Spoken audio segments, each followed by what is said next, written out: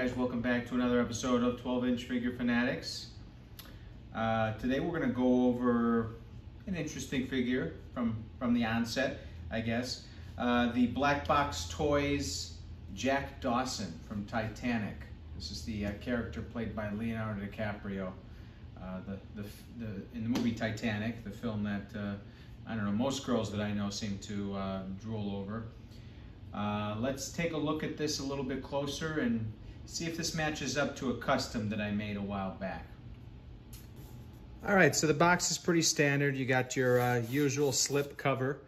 On the front, you got the picture of the Titanic. It says Titanic, Jack Dawson. Yeah, we get the idea. On the back, illustration. It looks like the top two are actually the figure itself, and the bottom two are reference photos from the film. Licensing violation, I think, maybe, but then again, made in China. They don't care about that kind of stuff. Doesn't bother them. So, open it up here. We got the symbol, Black Box Toys logo, kind of visible. It's got a little bit of a shine to it. Nothing else going on here.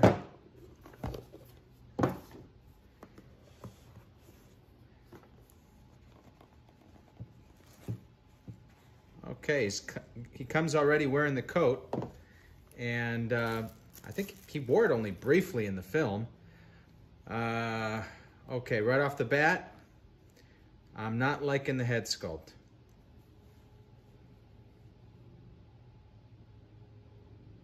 So take a look at that. I mean, when you see a box that says Titanic and it says Jack Dawson, you open it up, you know you're going to encounter a figure that's being proposed as Leonardo DiCaprio likeness. So yes, okay, I get it.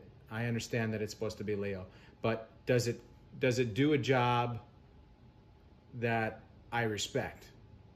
We'll see when we compare it to my custom in a moment here. All right, so it's got the jacket. It's got corduroy pants, good texture on the corduroy.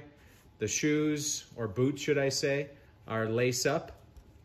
I appreciate that. I have mixed feelings when it comes to sculpting plastic boots rather than actually having it made out of material, because sometimes they do a fantastic job, like the last figure I reviewed, and sometimes they do a terrible job when they sculpt it. So there's some texture to the bottom of the boots there.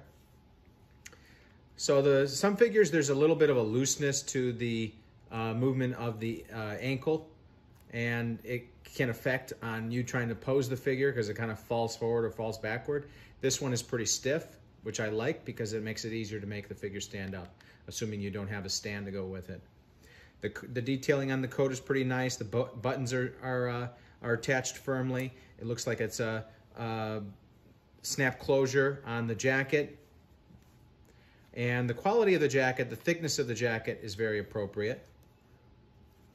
So that's pretty good. Now let's take the jacket off, because I won't be displaying the figure with the jacket, that's for sure.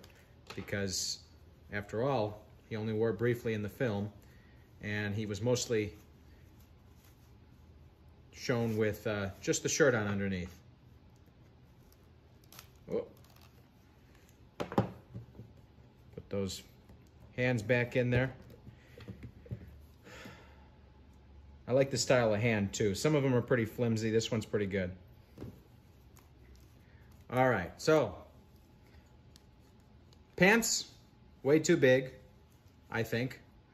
I bring up, oh my goodness, now I took the shirt out. Okay, so the pants are Velcro closure, and it's a pretty loose Velcro. It's not working too well. It's kind of just for show. It's very, not very sticky Velcro. But the shirt, I know for a fact that the shirt didn't look like that in the film. This looks like a weird looking shirt. Maybe there was this lined texture in the patch, center patch area of the shirt, but there was definitely no heavy contrast in the color. So that's one thing. Yeah, let's see what else we have going on here. I'm taking a mental note of all this, don't worry. Okay, so I was worried that there was no suspenders, but it looks like we got them here. So the suspenders come separately. When you're displaying the figure with just the shirt with no coat on over top, you're definitely going to want to display it with the suspenders because that's how he was in the film. And it looks like, wow, you actually have to attach them into the buttons here. We're going to see how difficult that is because off camera I'm going to arrange this figure and fix it up so it looks display worthy.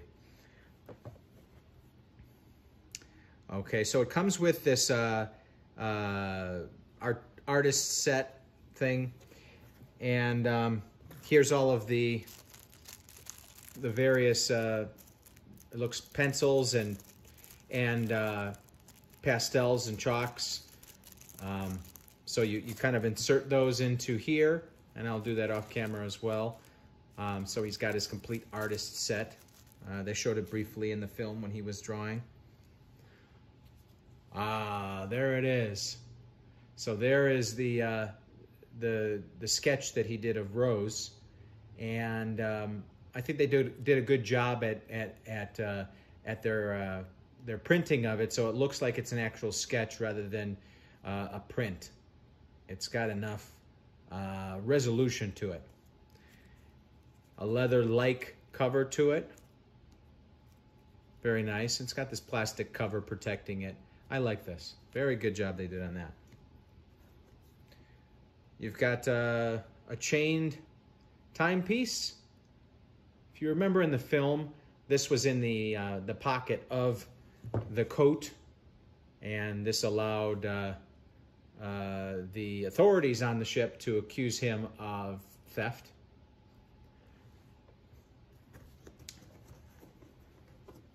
You got some extra hands, depending on how you choose to pose the figure. 4 extra hands there. You got a pocket knife. The whole thing is sculpted. It doesn't fold at all, which would have been a nice touch. If it was a folding knife, they could have done that. And that is it. Anything else? No. Yeah, but the figures these days aren't coming with stands, and I don't know. It doesn't, to some people it may bother them because they like to have a stand, coordinated stand to go with their figures when they put them on display. For me though, I don't mind having to make them aftermarket. I have a guy on eBay that I get the stickers from, and then I buy separately. I buy the stands, and then I just apply the stickers, and it comes with the nameplate and everything. That's fine with me. If I could cut the cost down on the figure itself by doing that, that's fine with me.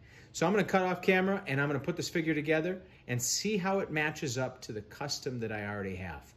It'll be interesting. All right, folks, I'm back.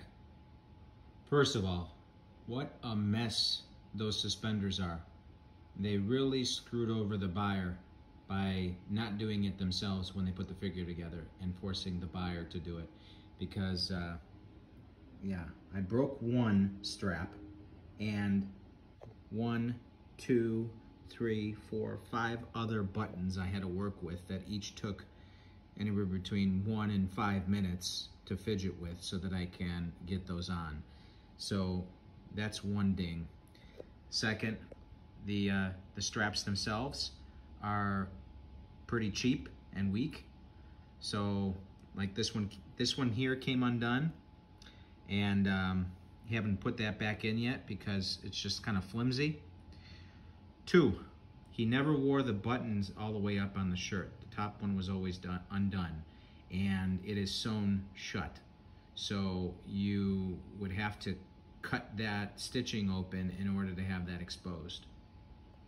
Now, I did look up some reference photos, and there is this differentiation in the color between the two. I do think it's a little bit too pronounced between the white and the tan here. I think the tan should be a little bit more subdued or whited out.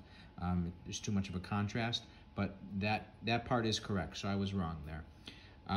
The pants are too loose. I might have to go in and get that restitched. I do like the shoes. the head sculpt is what's bothering me. Now in the onset, you're looking at this head sculpt and you're thinking, boy, this is on the spot. But when you look at it side by side with my custom in a second, you're gonna see there's just something a little bit off about the eyes. Almost like they're too slanted. And this could just be my personal opinion, because if you look back at my videos, I did a custom mod of Angelina Jolie, Laura Croft figure, and about half the people in the comments disagreed with me and said it looked better before and I ruined it, whatever. I think it looks better now. But in this case, I'm gonna zoom out here and look at this side by side next to my custom. And look at the two heads together. You tell me which one is more lifelike and which one is more of a likeness of Leonardo DiCaprio. This one, yes, you could tell it's him. It's a good sculpt, good, decent paint job. But you move over to this one, I don't know, maybe it's a little bit too cartoon-like, maybe a little too exaggerated, but to me this looks more like Leo. 1, 2, 1, 2. I don't know. Additionally, I looked up the suspenders, and the straps are supposed to be brown. Now, my custom, the straps are maybe a little bit too light on the brown, but on the one that BLACKBOX put out, it is just straight black. Also, I do like the buckle better on my custom. The shirt is a little too plain. It doesn't have that pattern on the chest. And the pants I used were green and not corduroy. So these pants are corduroy, but they should be a little bit darker, just according to the reference photos. I did put the artist kit together, and I do like the way that turned out. And it folds up, and you can tie it closed with the attached string here. So I do like that. They didn't have to include that, but they did, which is a nice bonus. I appreciate that. Especially the drawing here. That's awesome. But I mean, overall, I'm gonna have to give this figure a 6.5. The quality of the materials is great. The fitting on the figure itself is too loose. The head sculpt is a little lacking. Maybe because I'm comparing it to the one I already have. And those suspenders are just driving me crazy. What a nightmare. Good luck with that if you buy this figure. So 6.5. I'm probably gonna end up doing a kit bash style with this. So I will keep the shoes, keep the pants, keep the shirt, switch the suspenders, and switch the head sculpt. And I think that'll make a perfect figure. Anyways, thanks for watching.